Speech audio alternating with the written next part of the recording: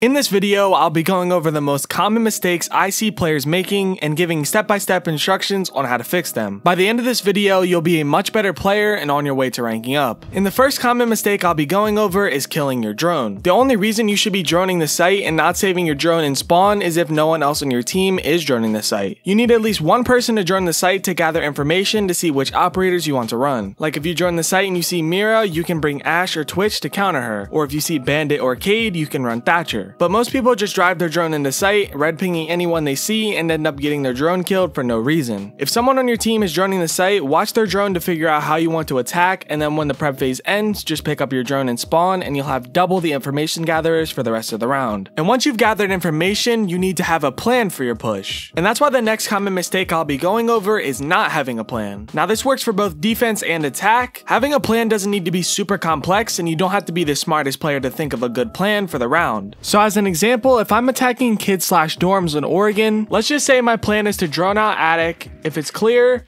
then I rappel in, go get rid of the wall denial if there is any by shooting it through the floor like this, and if there was a bandit here or whatever, you know, shoot it. Then come back into attic, hard breach the wall. You can shoot a cam into deep attic if you see it's clear, or you need to clear something with your gun 6 like in a zombie barrier, shoot that off, and then you go through the round as if you were entering site. I'm not saying this is the most default take or the best take, but at least I thought out a plan for the round. If you do this, you'll be much more confident during the round and save much more time. Whereas if you just chose a random op you like and push from somewhere random, it's going to be much harder to clear whoever is contesting you when you don't know your goal for the round. The same thing goes for defense. If you have a plan, especially if you decide to branch outside of sight and contest more map control, then it's much easier to hold down your area with your operator and overall goal in mind. So even if you don't think it's the best plan, go for it and be confident. And that's why I think you should watch better players and try out their strats so you can be much more prepared next time you play a certain site. Now the next mistake I'm going over is one of the main reasons a lot of players have bad aim, and it's going to be bad crosshair placement. This is one of the most important aspects to having good aim, and a lot of people don't pay attention to it enough. And I'll be going over some situations where even a lot of experienced players make crosshair placement mistakes. Now to start off, your crosshair placement should almost always be at head level. This is because Siege is a one-shot headshot game, so if you aim at head level, it leads to a lot of easy kills. But most people end up messing up their crosshair placement when they go crouched or when they go proned. Now there are certain situations where standing up is the right move, crouching is the right move, or going proned is the right move. Because when someone comes around this corner, they're gonna have their crosshair head level. So if they see you crouched or proned, they have to flick down to kill you, which is most of the time they're not going to be able to do that. So in theory, holding an angle like this is good, but most people end up lowering their crosshairs when they're holding angles like this. So whenever you're holding an angle, especially when you're crouched or proned, make sure your crosshair stays head level. And if you want a super easy way to have your crosshair always head level,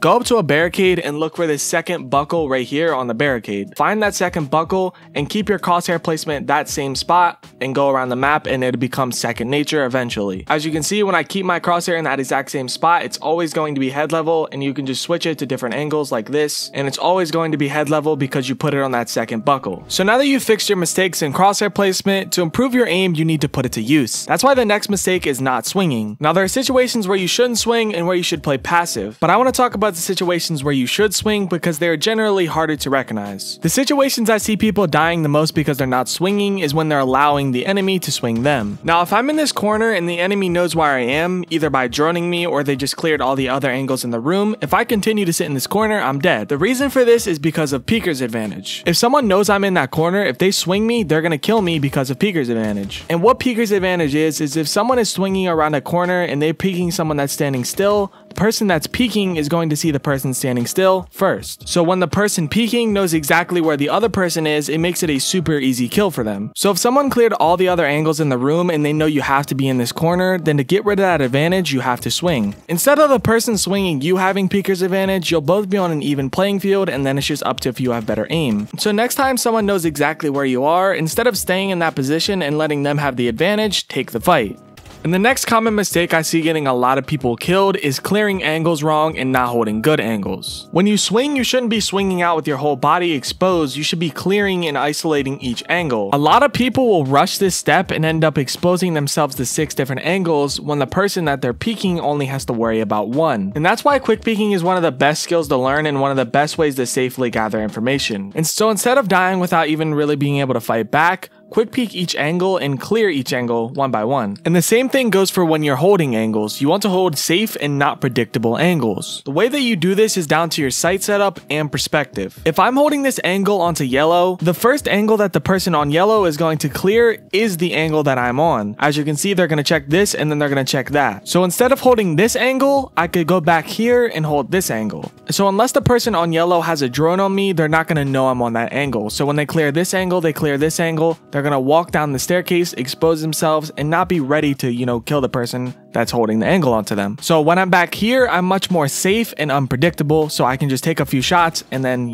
change my position. So always be thinking in the mind of your enemy when holding angles so you can use your sight setup to your advantage. And if you want to have the biggest advantage in Siege, you need to stop throwing rounds. Now, what I mean by throwing rounds is if you have the man advantage, you should be playing more passive and looking to set up crossfires or refrags. So if you're in a 2v1, instead of holding an angle outside of sight, rotate back to sight and set up a crossfire. Let's say your teammate is holding a passive angle in attic and you're holding a more aggressive angle right here. When the attacker goes to clear his angles, he's obviously not going to see your teammate, and then he clears through, he's eventually going to see you. Either you kill him or he tries to swing out and kill you. Now all your teammate has to do is swing out when he hears shooting and it's a free kill. Now even if he does end up killing you, he's not going to be able to just flick over your teammate unless your teammate is horrible and he's also bolo. So it's much better than if you continue to hold this angle, because if you die then it's just another 1v1 for your teammate, whereas if you rotate back it's actually a 2v1 instead of two 1v1s. Now keep in mind you can also do this on attack if you have sight control or you have the diffuser down, because it's going to end up being the same thing. If you feel that you improved from this video and you also enjoyed the video, click the video popping up on your screen to watch more of my content.